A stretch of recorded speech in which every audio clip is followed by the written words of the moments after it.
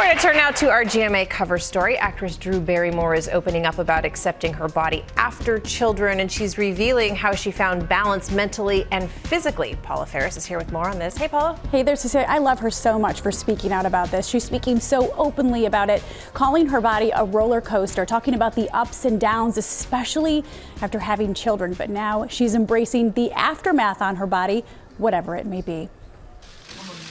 This morning, one of Hollywood's most famous faces is trending for what she's saying about her body.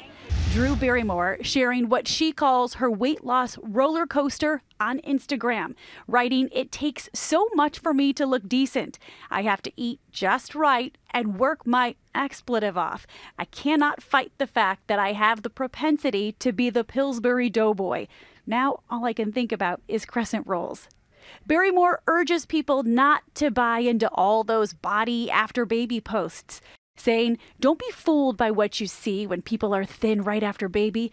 Don't compare yourself to the magazines and the red carpets. If I looked decent on anything I have done since I had my 2 kids, I have clawed my way there." Just last year, she told GMA that having kids has made her think differently about life. I have this expectation as a woman, like I'm supposed to get back to me. You're like, I will never be the same after having kids. Why? What am I trying to get back to? It's only looking forward.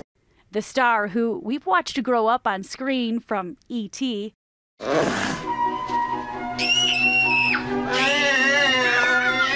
to Charlie's Angels.